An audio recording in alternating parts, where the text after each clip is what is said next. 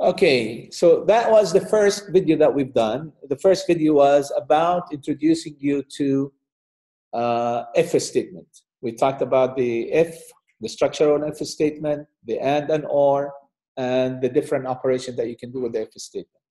Now, what about if we want to create a simple game? We will tell the computer to give me a number, a random number.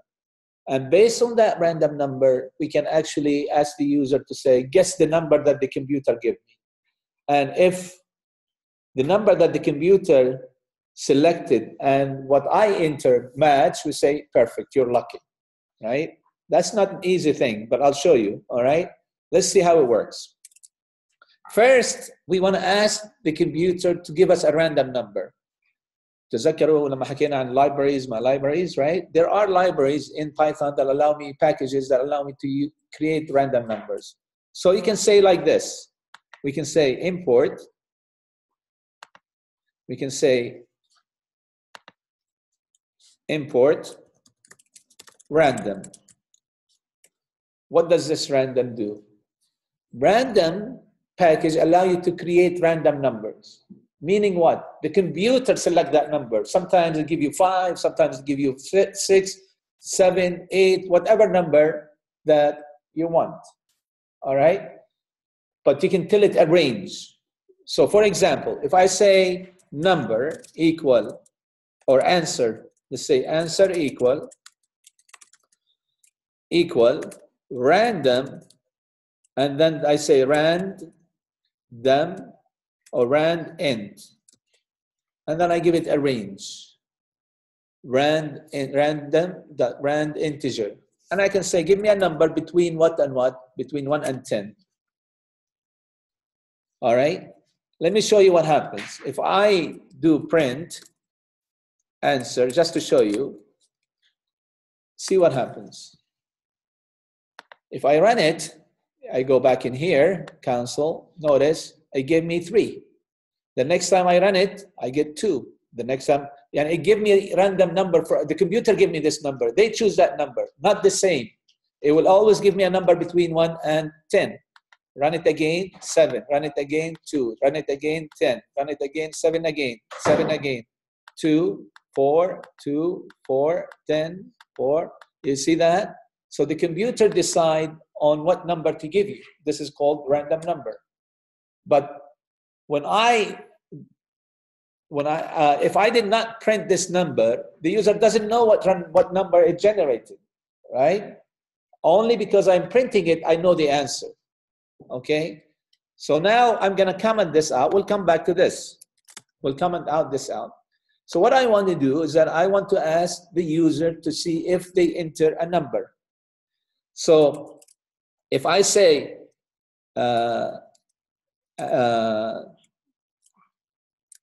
this is the answer, right? Number equal, enter again, input. We're going to say enter a number between 1 and 10.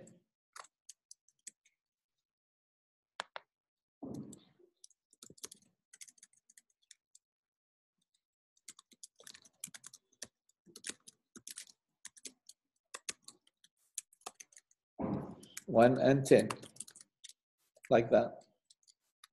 Okay.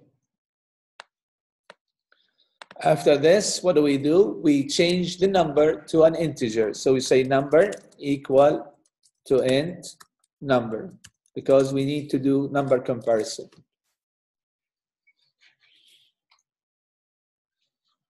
Now we need to compare what you entered with what the computer have selected. So if I do this, if I say if number equal answer, means that you're lucky. You got the answer from the first time. We do this. We say print, you are lucky. You are very lucky, actually.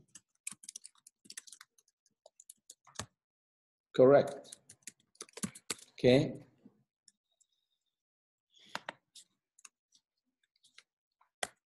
This is the if. There's something called else. Means that if this is not true, we want to do something else. what do we say? We say else. We want to say, sorry, try again. You're unlucky, right? It's not your lucky day. We can say that, print, sorry, not your lucky day.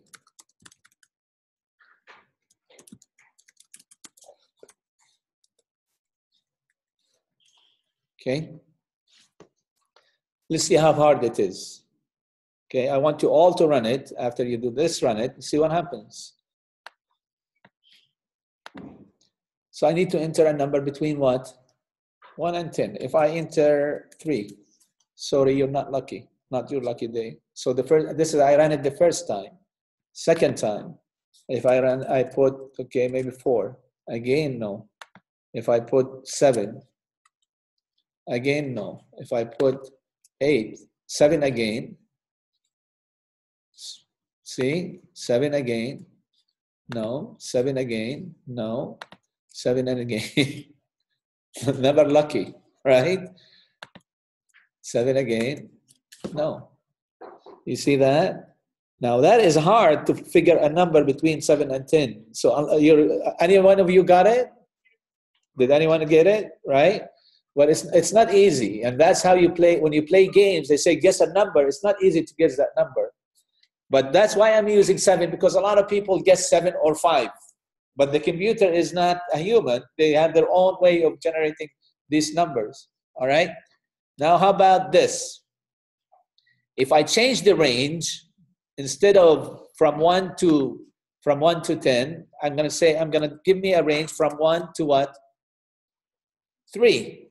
So the range is now smaller. Do you think my chances to win are higher or smaller?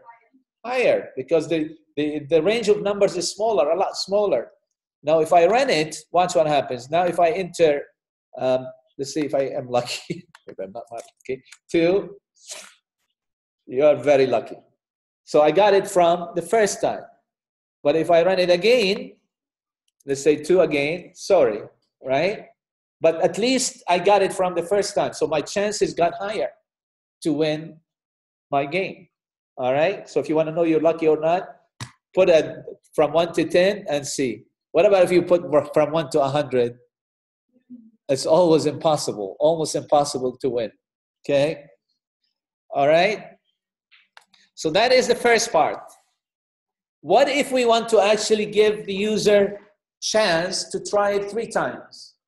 Says try the first time, try the second time, and try the third time. After the third time, say, unfortunately, you're still not lucky, right?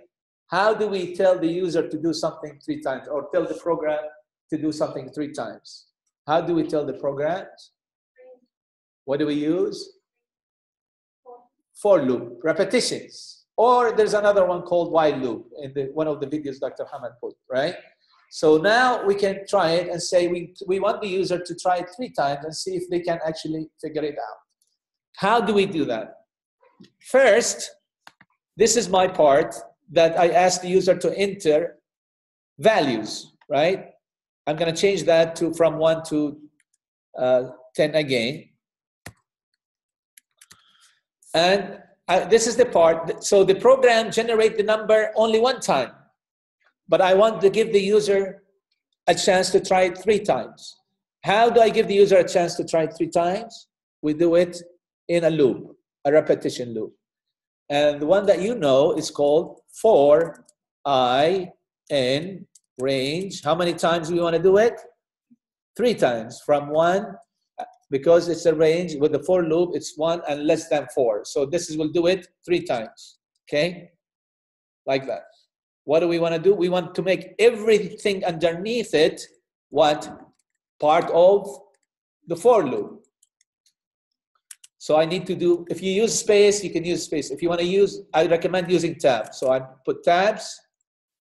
So now this is part of the for loop. I put tab here, and tab here. Okay? So all of this is belong to what? Belong to the for loop.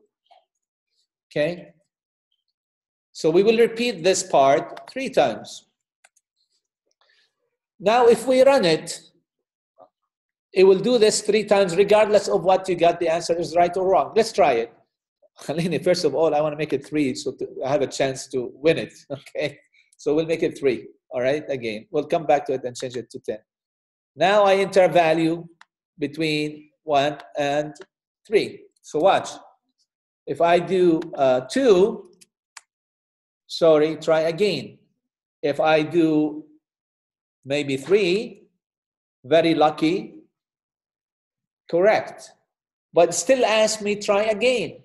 Enter a number, right? Yeah, we don't want to say enter a number between. We want to actually, when I guess it, to exit this loop. I'm done. Okay, I'll show you how to do that. If I enter again 1, it says you're unlucky, and then program terminate. Why did it do that 3 times? Why? Because we told it that we wanted to repeat this 3 times. But what happens is actually it's doing it 3 times regardless. So what if we want to, when we guess it right, we want to exit? We say we're done. How do we exit this thing called loop? How do we tell it you're done, you figured out the answer correct, you can exit? How do we tell it to do that? In programming, there is something called break. A break like that.